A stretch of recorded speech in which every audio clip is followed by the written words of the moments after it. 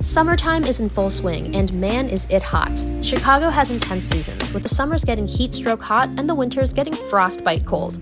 I've lived in Chicago since I was 1, and the one thing that always gets to me is that in the dead of winter, it feels like it will never be hot again. Now, I don't hate winter, but when you're in it for long enough, the idea of the cold going on forever is pretty disheartening. Why am I talking about the weather? Because sometimes that same forgetfulness that summer will never come again strikes me about phases of life. I remember being in 6th grade feeling like high school would never come. I remember falling out with friends and thinking no one would ever like me. I remember moments of triumph and feeling like I'd never doubt myself ever again. This too shall pass is so cliche. Instead, I think good things become bad things, become good things, become bad things, and so on forever.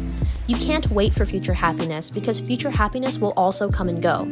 If you want to be happy, the only time for it is right now. Hang in there.